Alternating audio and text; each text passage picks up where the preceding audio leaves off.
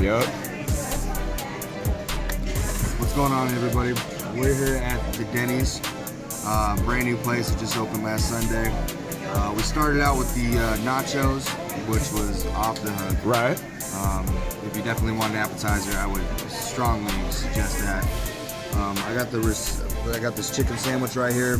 Nyke's got his meal. We'll go over him. He's got the turkey bacon, sausage, eggs, and some pancakes. So we have a little bit of breakfast and lunch at the same time.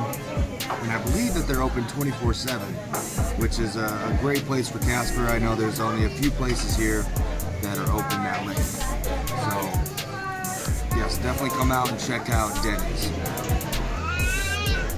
I love my breakfast. We're chilling here at Denny's, getting it in. Can't complain, everything's been off the hook thus far. Service is pretty good. And this isn't bad considering this is only like the third, fourth day it's been open. So far, so good.